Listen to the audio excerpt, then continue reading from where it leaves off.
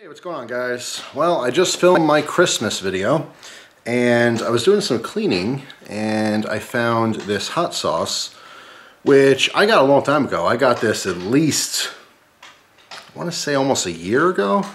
Hopefully it's still good. It's still sealed up. This is called Snake Oil from Woodbury Kitchen in Baltimore, Maryland. And what makes this pretty interesting, this hot sauce, and I remember the person who sent it sent me a whole packet of paperwork on the fish pepper. And that is one of the main ingredients in this. The fish pepper, which was new to me, has a really interesting story. You can just Google it, look on Wikipedia or whatever.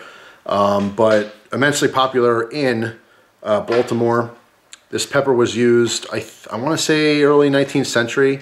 It was brought to America, used heavily in different fish dishes. And that's why they call it the fish pepper. Just a pretty random, interesting story. If you're into pepper scene and you want to know more about hot sauce and stuff like that, it's worth looking up. But anyway, here it is, very classy little bottle. Looks like the Pennsylvania Keystone, right? Same thing on the back. And this one has 0 sugar, which I can have because I'm staying away from sugar right now. But the ingredients are very simple. Fresh fish peppers, cider vinegar, sea salt. So this is one of those straight up hot sauces where it's all about the pepper. There's not a bunch of garlic and different types of herbs and spices and sweeteners and all that kind of stuff. No, this is just straight up vinegar and peppers. Now, from memory, I think that the fish pepper could be as low as 5,000 Scoville all the way up to 30,000. Just depends on how ripe they are, but generally 20 to 30,000 when fully ripe and red. So, give this a good shake since it's been sitting around for a while. Alright, get my hot sauce knife, as you guys know. Spyderco Cricut. The OG hot sauce knife. And we're going to get into this. I have a feeling it's going to be hot. I haven't had hot sauce in a while. So, alright, so we have our plastic off. And I don't think I've ever had a fish pepper. So this is going to be a great example of what fish pepper has to offer. This smells good. It smells very similar to a Frank's Red Hot. Very much, because it's just peppers and vinegar, it's going to be a very tangy Louisiana style hot sauce. Very vinegar forward, I should say. But it smells a little different than all the usual suspects like Frank's, like Louisiana, Crystal. All those hot sauces are essentially cayenne peppers and vinegar, whereas this is the fish peppers and vinegar.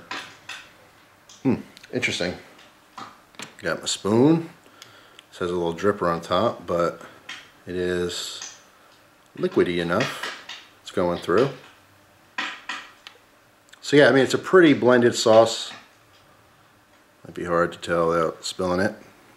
But yeah, pretty smooth consistency. I do see kind of chunky pepper remnants. Maybe see that. But anyway, bottoms up. The flavor is really good. Whew, that packs a punch. Wow. All right, well, the pepper's actually really savory. It smells fruitier than it is. It doesn't really taste fruity. God, I'm drooling already. I would say it's probably as hot. It's hotter than a cayenne for sure. If you've ever had a fresh cayenne pepper, it's hotter than that, but it's still very tolerable. It's below fresh habanero zone. If you could do a fresh habanero, you could do a lot of different hot sauces. But yeah, I mean, the flavor is pretty good. It kind of tastes like a Louisiana style hot sauce, but hotter, much hotter. So if you like Frank's, you like Crystal, you like all these different, brands, Tabasco sauce. If you like Tabasco sauce, but you think there's not a lot of flavor there, which a lot of hot sauce connoisseurs, they crap on things like Tabasco. Just like if you're into craft beer, you're like, Budweiser, ew. People do that with hot sauce. They go, Tabasco, ew. Whereas most people just use Tabasco. They don't know anything else. But it has more flavor, almost like a Cholula hot sauce. and it is hotter. So if you do like those regular name brand table sauces you can get from all the grocery stores, you'll probably like this if you want a little bit more heat and a little bit more flavor there. Because it's the vinegar's there, but it's toned down compared to those other sauces. So yeah, it's pretty good stuff, but it packs a punch. I think if you're not super into hot stuff, if you don't have it all the time, maybe it'll be a little bit too much for you. But yeah, I mean, for the heat head or the chili head, you'll love this stuff. I mean, you'll put this on everything. I could put this on pretty much anything. Tomorrow, I'm having some scrambled eggs for breakfast. Excuse me, some scrambled eggs and a little bit of bacon, so I will douse this on my eggs. Pretty good, pretty tasty. So thank you very much to the person who sent this, even though it was like ages ago. Haven't forgotten about you, haven't forgotten the sauce. Again, this is snake oil from Woodbury Kitchen, Baltimore, Maryland. Let's see. The FDA has not evaluated these claims. I'm fine with that. I don't really trust what the FDA says anyway. But yeah, pretty straightforward. Fresh peppers, vinegar, sea salt. Good stuff. By the way, I'm looking at the expiration. It's good till 6/20. Oh right, I won't get sick.